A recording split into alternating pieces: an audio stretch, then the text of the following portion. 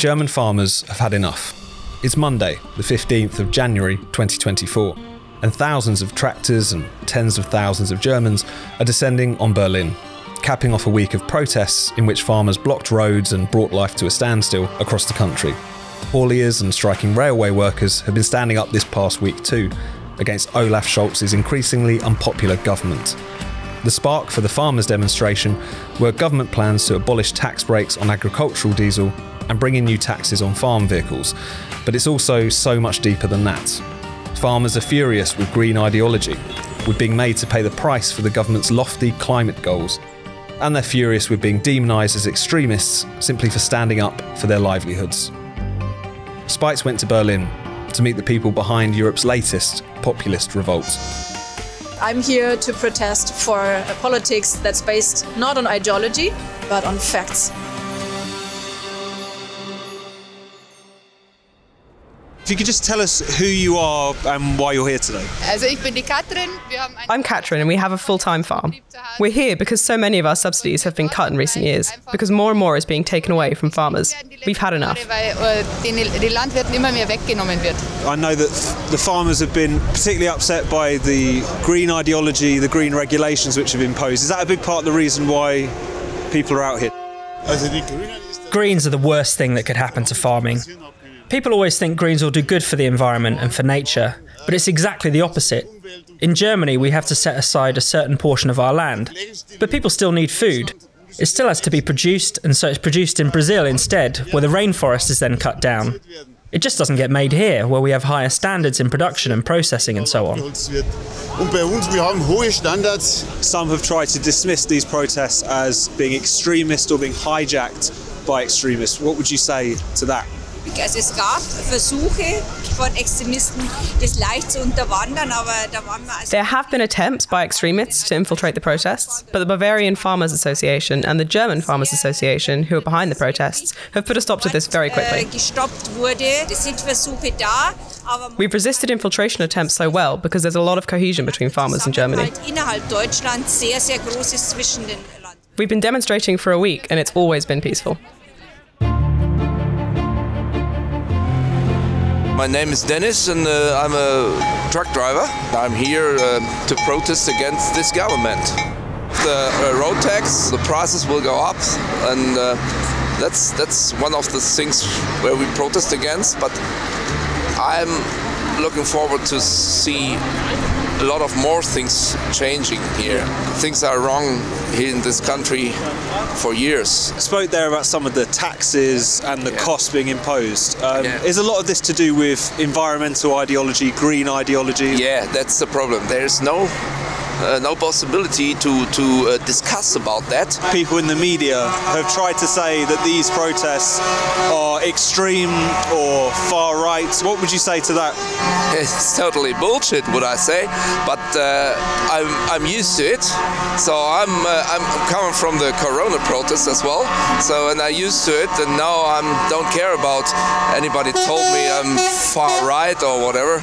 It's just a framing from the government. My name's Hagen, and I've travelled all the way from Dresden today to support the farmers and to bring some goodwill from the health service, who've already been out protesting on the streets.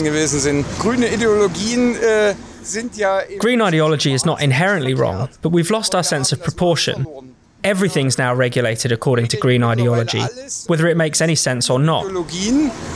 Some people in the media, in politics, have accused the protesters of being extreme or far right. What would you say to that accusation? As soon as the farmers became active, they were framed as far right and placed in the right-wing corner. They don't belong there, and if we're not careful, soon we'll all be called right-wing. Here it says laws and rules without reason. This is what we're currently dealing with in Germany. We're inundated with laws and rules.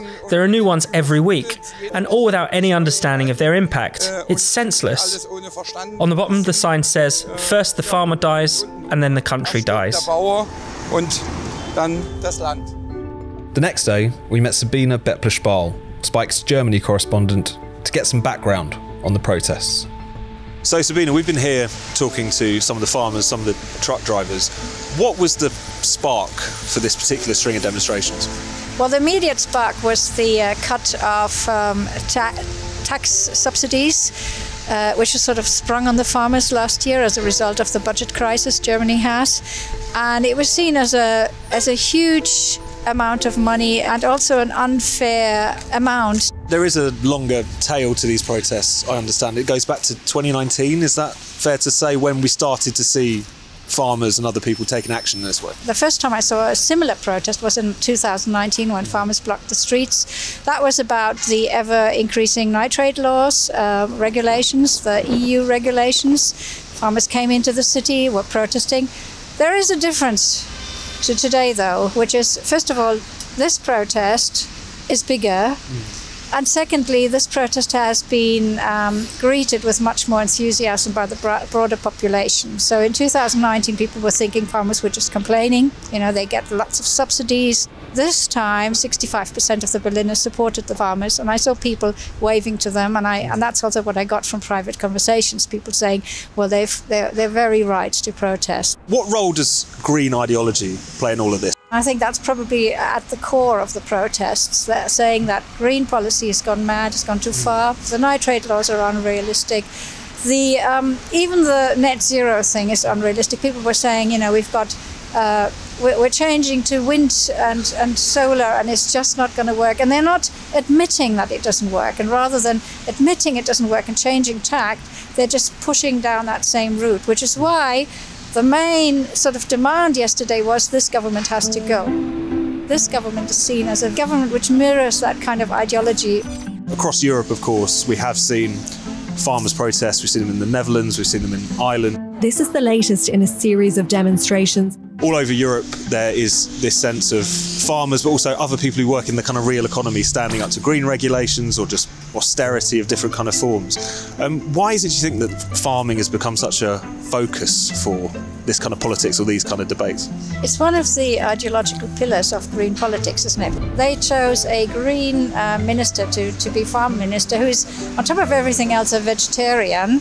He's never had any sympathy with farmers, nor have any respect. So I've spoken to many farmers saying he's got no idea about agriculture whatsoever. This idea that there's elements within this which are AFD or forms of extremists, is there any truth to that accusation? What did the farmers you were speaking to make of it? They said to me, just have a look around. Do you see any neo-Nazis? Do you see any right-wing people here? And they said to me, it's just It's propaganda. It's basically to make people feel more insecure, to put people off joining our demonstration. But I haven't heard anybody saying they support the AFD. In fact, people specifically told me, we're not AFD, you know, we're not right wing. We just want to fight for our rights. People saying we want more freedom. We want to have the right to decide more on our own. What to plant, where not to plant. And they felt the government was going way over the top and giving them directions. A government which has no idea of farming, they said. If Olaf Scholz was here, what would you say to him? Pack your things and go home and leave us alone. I don't want you anymore. He's a laughingstock, not only in Germany, but in the whole of Europe too. You get the feeling that farmers just aren't wanted in Germany. They want to get rid of us. I'm the 10th generation of an organic farm. We are in danger of not existing anymore, of extinction. This government's had its day. It's made so many mistakes that it can no longer be trusted.